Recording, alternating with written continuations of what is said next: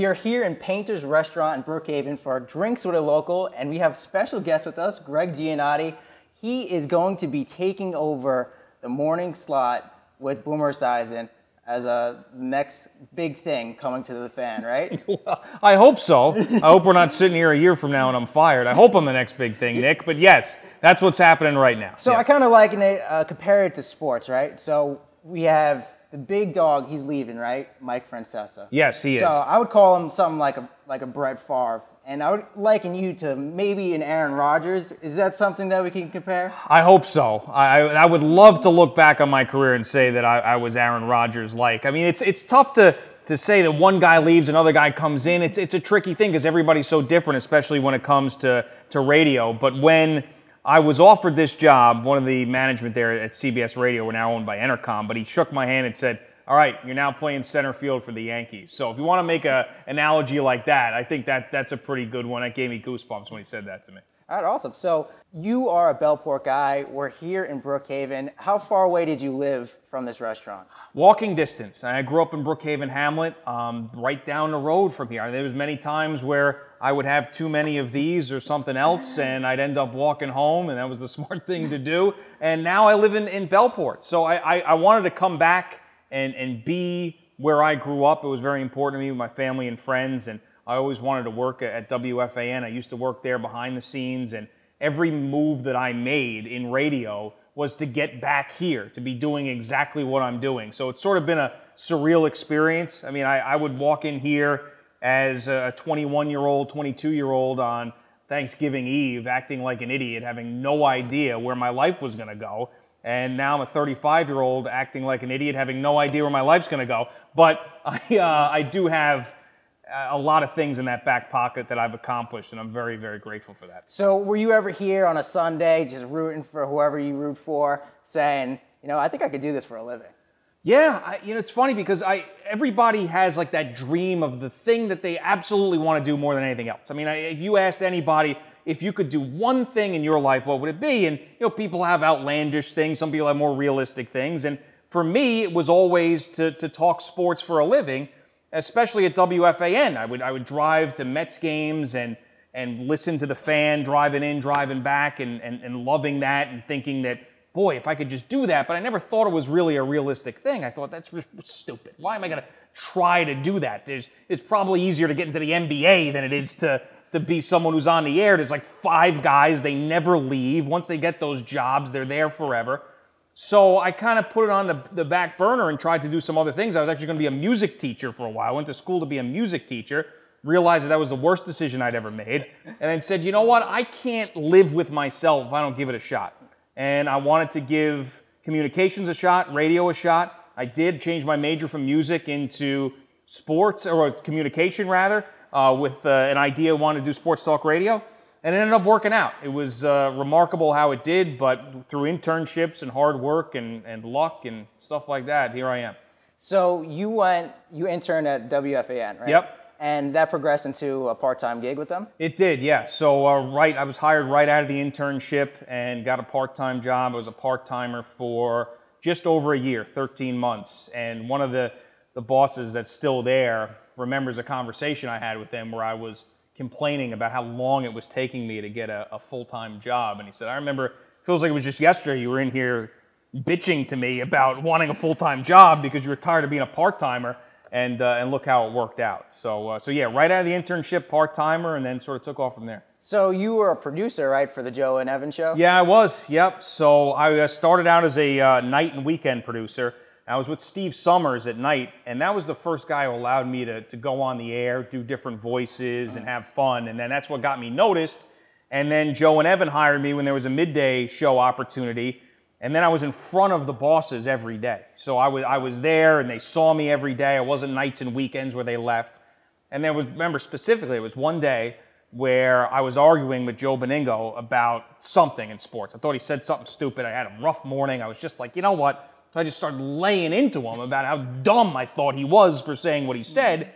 And as I'm doing this, I see out of the corner of my eye Mark Chernoff, who is still the program director there at WFAN. He's looking at me, and he just starts smiling and nodding and smiling. And then he says, I think I'm going to give you a show. And I was like, what do you mean, give me a show? Well, he's like, I'm going to put you on an overnight show. See how you do. And I did. It was the day after Thanksgiving 2008. I just opened up, did a monologue on Stephon Marbury. I remember that. And then walked out in that first break, and I said, you know what? I mean, I can do this. And then a few months later, I got the opportunity to go to Pittsburgh and took that opportunity to see if I could do it full time. So when you were in Pittsburgh, how welcoming was the crowd there? A New York guy going over to the Steel City. Yeah. I mean, it's a provincial town, right? I mean, they really are all about Pittsburgh. Like, that's what they are about. So they don't like the outsiders if you don't respect them. So I knew that. So I went in and said, all right, I'm not going to tell them that I know more than them. I'm not going to come in and fit the New Yorker stereotype and be some arrogant jerk who just shows up and say, you guys don't know what you're talking about. I'm from New York. There's no good pizza or bagels out here. Screw you. Like, you can't do that, right? So I went in and I learned as much as I could about the history of it, because I wanted to be on the air, and if someone asked me about, the 1974 AFC Championship game, I would be able to talk to them about it. And there was 2 weeks there that I moved to Pittsburgh before the launch of that station. I just read and learned. I read Dan Rooney's book, and I just sort of absorbed it all. So then I came on the air with no chip on my shoulder, no arrogance really, and just was like, all right, here I am, work on the craft, and they seemed to like me right away because of that. If someone called up and felt that they knew more about the Pirates than I did, I would let them tell me about it, right, as opposed to being a jerk about it. And that, I think, really ended up helping me out there to move up. And I did nights. I moved there for nights. 6 months in, they gave me the promotion to the morning show there. So it happened very quickly. So, right, you're in Pittsburgh this whole time. You're I'm allowed to drink, right, Nick? All right. We'll let you drink here. Mm-hmm. So I don't think you can do that on air, though. It depends. Now that I have a TV simulcast on CBS Sports Network in addition to the FAN show, I can't drink. I was gonna ask you about that. What is it like going to be on TV now? I don't know. I like the fact that more people can watch us, and I think CBS Sports Network is tremendous. I think that they do amazing work, and the people that are there are so talented. I just wish they didn't have to wear makeup every day. They put makeup on you every single day. You got to sit in a chair at 5:30 in the morning, get this stuff caked on you. It's not exactly me, but I'll get used to it, and it's a tremendous opportunity to be across the country. So I'm excited about that. All right, so you're out in Pittsburgh this whole time. Are you in talks with Beningo, Evans, Francesa? Are those guys giving you advice on how you can progress your career? Because you said you always wanted to be back in the New York market. Yeah, a little bit. I think that there's certain guys that were good mentors and certain guys that are sort of out of sight, out of mind. For example, like Joe Beningo is one of my best friends in this business, but unless you're right in front of Beningo's face, he'll forget that you exist. Like, he's one of those guys. What are some of the things that Joe would say to you? Oh, my goodness. Joe, bro, what are you doing here? Aren't you supposed to be in Pittsburgh? What? I don't even, who are you? I don't know. You give me like 6 more months if I forget you even existed. And let me say something about Joe. Nobody has said nicer things about me than Joe Beningo. It's crazy. I don't know why he does this, but he's so unbelievably nice to me. Even the day of the announcement on FAN, they brought in the new afternoon show, then they brought in me, and then they brought in Joe and Evan after that because they signed new contracts and extended the show an hour.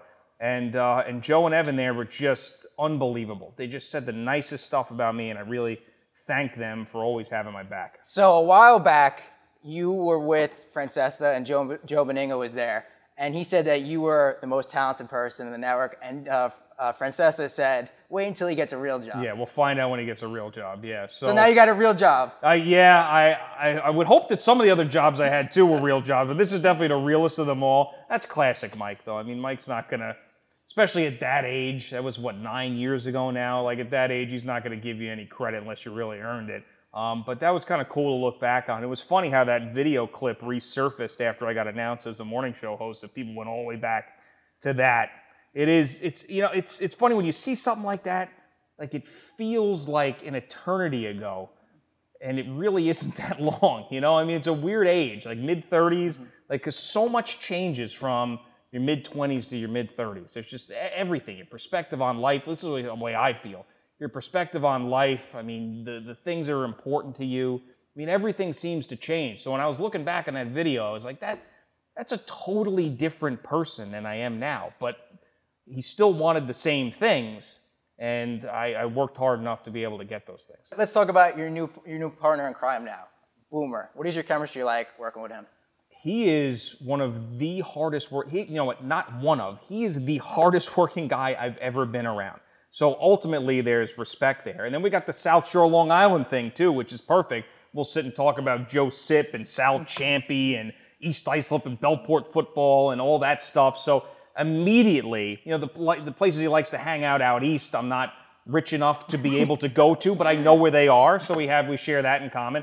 And, you know, there's a lot of things that right off the bat, because we grew up not that far from each other, that was instant chemistry. And then, you know, the fact that we both played high school football in the same area. I had a better career than him, though, clearly. You know, I mean, I got into like 2 games as a varsity player out of pity, and he was Boomer Esiason. So, but yeah, so there was, you know, a instantaneous, you know, just boom, this is going to work. You know, I think because we had respect for one another right off the bat, which is very, very important, and the fact that our backgrounds were somewhat similar. It's funny for me to say that because he played in the NFL and won an MVP. But you know what it's like when you're from a certain place, no matter where that person's gone, they'll always have that as the default setting. You know, like, where are you from? East Islip. You know, all the stuff that he did. You know, went to Maryland, went to Cincinnati, you know, was a quarterback in the NFL, won an MVP, played in the Super Bowl. He's still a guy from East Islip, right? So I think that's sort of where we started with our chemistry and built from there.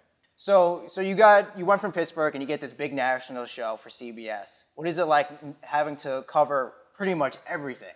Well, the good thing about doing a national show is no one expects you to know everything about everything, right? When you do a local show, when I was in Pittsburgh and when I'm going to be doing the fan show, everybody expects you to know everything about every local team because there's only a handful of them and you better know everything that we care about. A national show, they're like, all right, you can't possibly, unless you're a robot computer or some sort of, you know, weirdo, you're going to know everything about everything. So you can pick and choose what you wanted to talk about, what was interesting to you. So that was the good part about it. The bad part about it is that your audience, it's not as passionate, right? Because the passionate people are going to go to their local stations, you know, they're with their local hosts that sound like them, that care about the same things as them. And like, I could never open up a show and go, I can't believe this knucklehead cut me off on the HOV lane at the exit 33 of the LIE. You know, you can't say that stuff because then some guy in Tuscaloosa is like, what?